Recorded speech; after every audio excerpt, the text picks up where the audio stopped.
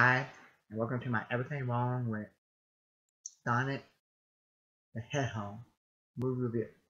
So I told you I like this movie, and I said that you can nitpick it from from the um, from the beginning to the very end.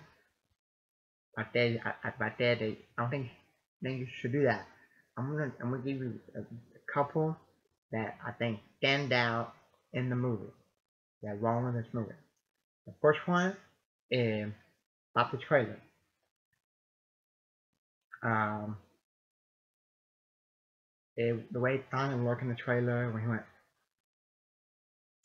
that the big thing about this movie, there can be some people out there that even though the movie coming out, they still gonna have that image on the very first trailer of Sonic doing like this in their mind and still gonna abandon the movie, not gonna go see it. Okay, so if the movie does bad, box office or whatever, then it's because of that, in my opinion.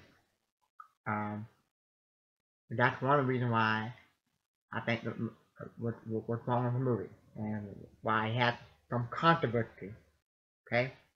Because all that first trailer was his face, and they had to go back and reshoot and re-edit time. Another thing is James Martin character. You see, there's like a thing where you see you see himself on the TV at a terrorist, and they don't go in deeper in that. And what I mean is, he able to go on the drive on the highway, go into buildings very easy. I thought he the one wanted his fugitive by the government.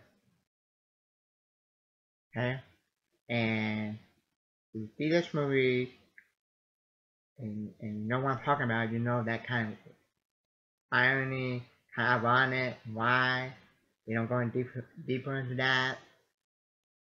And then at the end, he stays Sonic, and then that goes away. And then okay, so um, I think those two are the biggest things I think are wrong in this movie. Um, the other thing I can mention that you might find that was wrong in this movie, but I don't. I kind of like it. Well, I'll do another different video about it. But that's what I think is wrong. Everything wrong with Sonic the Hedgehog movie review. Thank you.